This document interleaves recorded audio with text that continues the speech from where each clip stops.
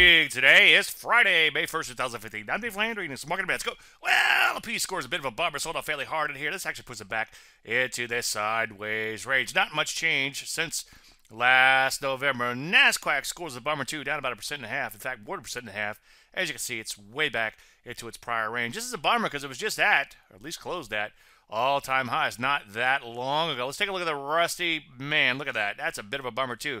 Down a little bit more than 2%. Break it down out of its short-term range. Some areas like drugs getting hit hard. Real estate getting whacked in here. Bonds have been lower as of late, although they did bounce yesterday. Biotech also getting whacked in here. So it looks like this old tech, or these old tech rallies, I should say, are getting hit fairly hard. On the flip side, some areas like Brazil still looking pretty good in here. Also, metals and mining looking okay. And China remains on fire. So far, so good for those areas. So we might have to do a little sector rotation in here. See today's column for a lot more on that.